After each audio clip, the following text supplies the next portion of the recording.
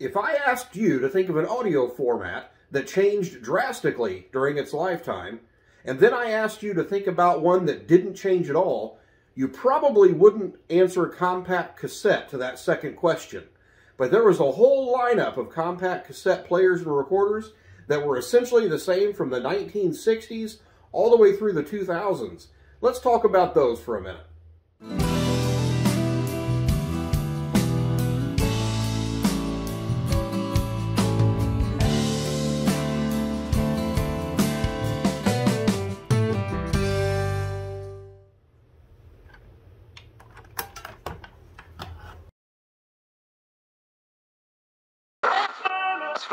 Hello there, 1980s Radioland.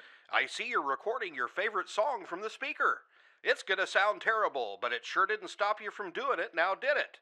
Experience the magic of being able to record something and then play it back. And that began long before you started recording hair bands from the radio.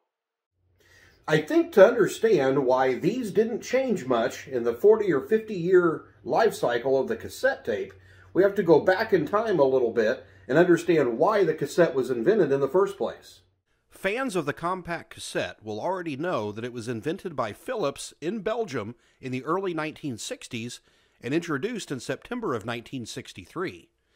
The compact cassette technology was originally designed for dictation machines, but improvements in the fidelity later led the cassette to supplant the stereo 8-track and the reel-to-reel tape recorder in most non-professional applications. At the advent of the home computer age, devices similar to the dictation machines were used for data storage and retrieval. Sticking with our theme, one of the first cassette recorders introduced was the Philips EL3300 and later this EL3302, which should look familiar.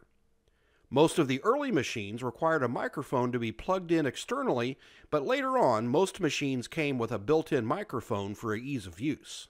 So what made this such a groundbreaking invention then? Weren't there things around before that we could record our voices on and play them back? Reel-to-reel recorders require some skill on the part of the operator. Loading loose tape, threading it through the mechanism, and then respooling and rewinding at the end of the recording. Not the most convenient proposition. Later, in the 1950s, RCA introduced one of the first cassette formats. It was large, and the decks weren't the most portable designs, so it tended to be more of a home music format aimed at the home recordist who wanted a simpler-to-use system than open reels.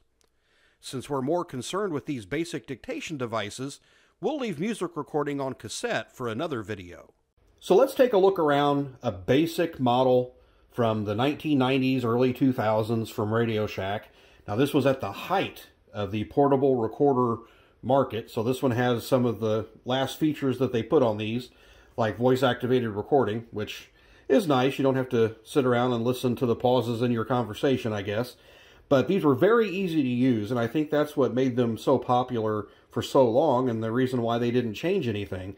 They had the standard piano keys across the bottom. This one has a built-in microphone, a tape counter. It can be powered off of mains power or 4 C-cell batteries.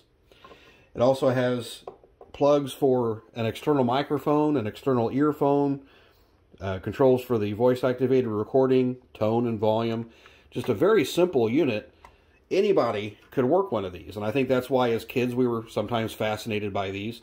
It's just a matter of putting a cassette in one of these, hitting record and play, and then all of a sudden now you're making memories. So these were truly unremarkable. But I think that's what makes them kind of fascinating. These were the workhorses of the compact cassette era. This is what they started out as, and were used the exact same way all the way through the format's life. And I think they don't get any recognition, and I think that's a shame. Because these really, for a lot of us, even as kids, we did a lot of playing around with these. You got to admit. And it was a lot of fun. So if you have memories of using one of these, make sure to share those with us. I enjoy talking with folks and finding out that everybody has pretty similar memories growing up with things like this. If you like the video, please make sure to hit the like button. Make sure you subscribe to the channel. That'll really help me out. And it'll keep you informed of new videos that come out. We try to do at least one a week or so with new and interesting vintage electronics that hopefully you'll get as much enjoyment out of as I do. So until next time, thanks again for watching, and we'll see you.